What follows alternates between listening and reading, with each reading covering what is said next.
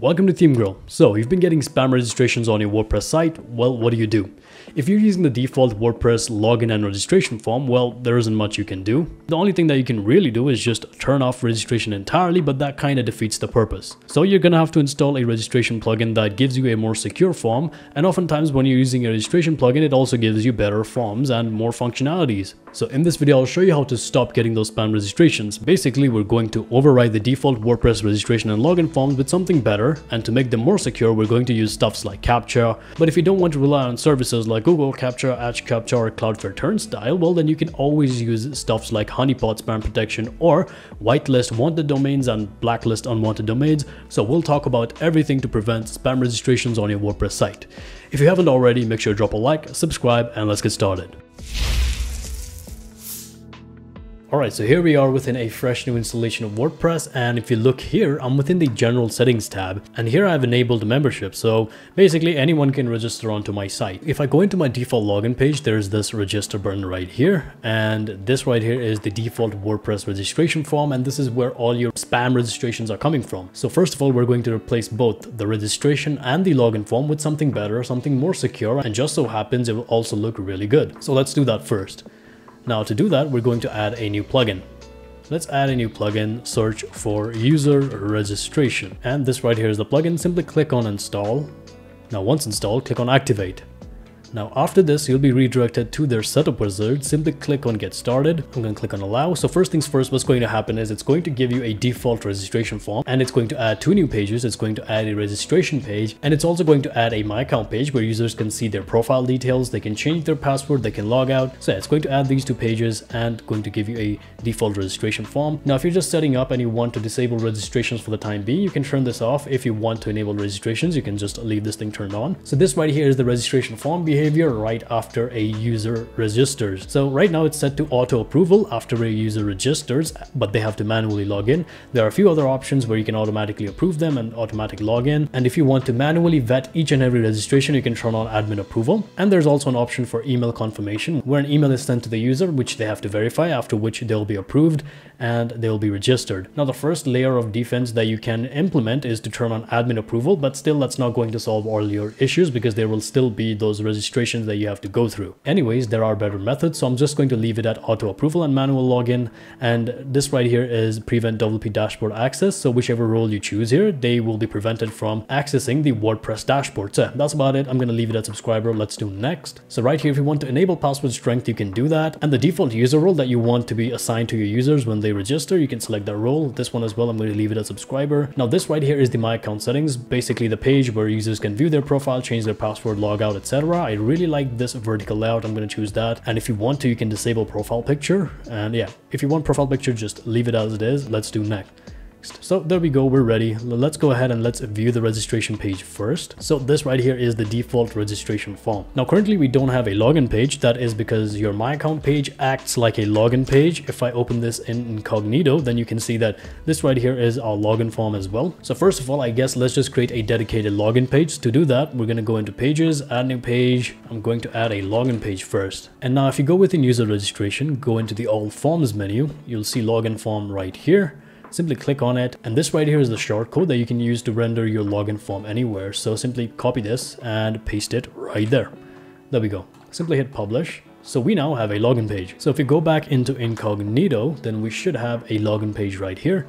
And there we go. We now have a login page and a registration page. And now you can also do cool things. So if you want to get like more information from your users, then you can simply go within this all forms menu and you'll see your default form right here. Simply click on edit and you can drag in all these different fields and you can gather more information from your users. But anyways, we're not going to get into that. I'll leave a video down in the description below if you want to make changes to this registration page. But right now, let's focus on your spam registrations. So right now what we have is a registration and a login page, but currently the default WordPress login and the registration forms, they're still active. So we need to block these ASAP. So to block those forms and override them with this form, simply go within settings under user registration. Then within your login options, you'll be able to see this option right here, disable default WordPress login screen. Simply enable it, and this will also block the default WordPress registration form. Now after you've done this, you'll also unlock this field right here. So basically, if anyone tries to access the default WordPress login page, then they can simply be redirected to a login page. So we already have a login page, so I'm simply going to select on that login page. and I'm going to save the changes. So now if I try to access the default WordPress login, guess what? I'll be redirected back to my login page. So this is your first layer of defense. You've blocked your default registration and login form from where a lot of spams were coming from. So you've done that. Great. But that's not it. Bots can be smarter, so they can try to infiltrate your registration form, your new registration form. So now we need another line of defense. Now for your second line of defense, I'm pretty sure you've seen Google recaptcha a lot of times. Google recaptcha is a service by Google. It scans the user behavior and the user will be shown a prompt, and now the user has to type in the characters that's shown in that prompt, and then they'll be verified and then they can log in. Now Google recaptcha is not the only captcha service. We have other different captcha services that you can use for free. That is, first of all, you got Google recaptcha, you got captcha, and you got cloudfare turnstile, and integrating all of them is a similar process. You just have to get the site key and the secret key, paste it in here, enable it within the form, and you'll be good to go. So for this video, I'll show you how to protect your forms with Google recaptcha version 2, and for others it's going to be a similar process for which you're going to have to do a little bit of googling, but it's a similar easy process. But for this video, let's set up Google recaptcha to protect our forms.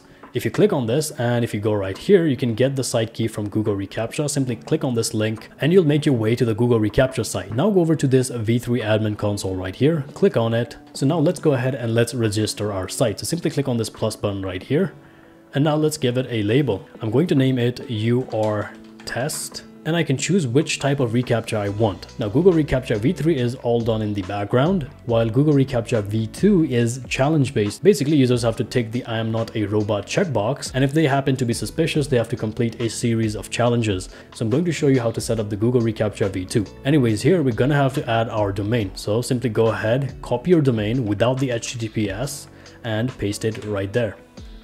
Then click on enter. Now for Google Cloud Platform, I already have a project, so it's already given me a name. You can just give it a random name that you can remember and you'll be good to go. Anyways, let's click on submit. So upon submission, you'll see this right here. You'll get your site key and you'll get your secret key. Simply copy both these, then go back within your user registration dashboard, just paste in your site key and your secret key. Once that is done, simply click on Enable reCAPTCHA v2 and save your changes. Now what you can also do is you can test what the CAPTCHA looks like. So simply expand this menu and click on Test CAPTCHA.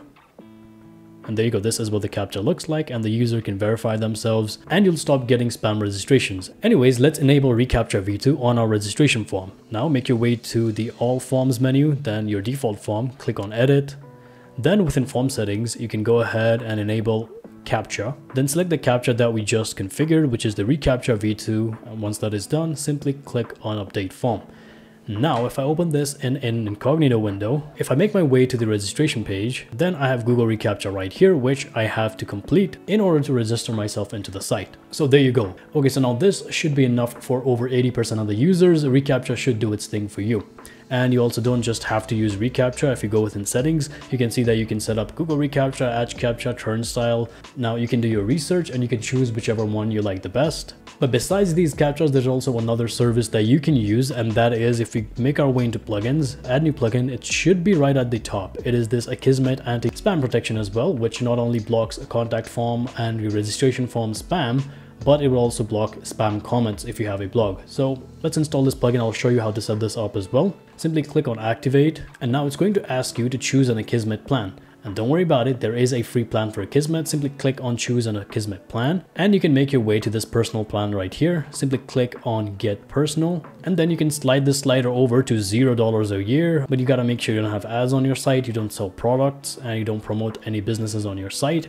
And then you can continue with the personal subscription. Now once you've done this, enter in your postal code for your billing information, so it's not going to be that useful. Just click on continue to payment and complete checkout. And there you go, you can get your Akismet API key right here. Simply copy the API key and then manually enter an API key, paste it right there and connect. Now if you've installed the Akismet plugin, it'll also show you analytics right here that you can see. It's going to show you how many spam registrations it stopped. And now to integrate this within your newly created registration form, simply go over to user registration, all forms, then select your form, go within form settings, and then if you scroll down below, you can see that you can enable spam protection by Akismet. Simply update your form And now I can't show you anything, but in the background, Akismet is basically going to stop all the spam registrations as well. Oh, and there's also one more thing that I almost forgot. So now you've secured your registration form. You use Google reCAPTCHA or any of the other CAPTCHA platforms to secure registration form, or you use the Akismet anti-spam plugin and you connect it to your newly created registration form. Well, what about your login form? Now you won't get spam registrations from your login form, but there is also an option to enable CAPTCHA for your login form. So if you go within settings under user registration, go into login options, then you can click on enable CAPTCHA and CAPTCHA will be enabled for your login form as well. Now since I've set up a recaptcha version 2, I'm simply going to select that and I'm going to save this page.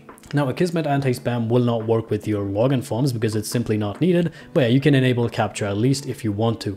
Anyways, now suppose if you don't like to rely on services like Google reCAPTCHA or Akismet anti-spam because, you know, they are still third-party services that you're integrating to your website. Now, if you don't like having them around, then what you can do is you can use something called honeypot protection. So I'll give you a brief example of what honeypot protection is. So basically, if you have a WordPress form right here, you can see these 4 fields, right? You can see your username, user password, user email, confirm password. Now, basically, honeypot protection adds another field, but it will be invisible. Now, when this field is invisible, normal users won't be able to fill out that field, but a bot which is running on a script will be able to fill out that form because they're not visually doing it. They are filling out the HTML contents. And now if your site has a registration and the invisible field is filled out, then that means that is a spam. So it's going to be marked as spam and you'll be safe. That is what honeypot protection is. So if you don't want to rely on services like Google reCAPTCHA, then that is something that you can use. But for that, you're going to have to get a premium version of the user registration plugin. It is a standard checkout process, and once the payment process is complete, you'll get the user registration pro version zip file. Once you upload that zip file and you activate it, you'll not only get the honeypot protection, but you'll also unlock a lot of other features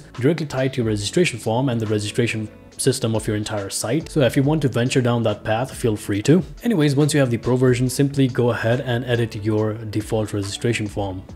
Then go within form settings, and then if you make your way over to extras, then you should be able to see activate spam protection by honeypot. Simply click on enable and update the form. So there you go. Once the honeypot protection has been enabled, there will be an invisible field which, if filled out, will be marked as spam and they won't be able to get through. And that is not it. Within your form's extra settings, there's also this another option right here, which is enable whitelist or blacklist domain. So basically, if you have a not so public site, then what you can do is you can only allow certain domains to be able to register, or you can deny certain domains. So if you're getting continuous spam entries from a certain domain, then you can just simply block that domain. Maybe you're getting spam entries from like xyz.com, then you can simply block it out and you'll be good to go. Now, a lot of times your spam may not necessarily be from bots. It can also be from people. Well, in that case, you can enable blacklist words. So if you have a bunch of hooligans spamming your registration form, then you can simply blacklist a certain words. So here you can simply choose multiple fields and whatever the spammer is likely to fill out, maybe something like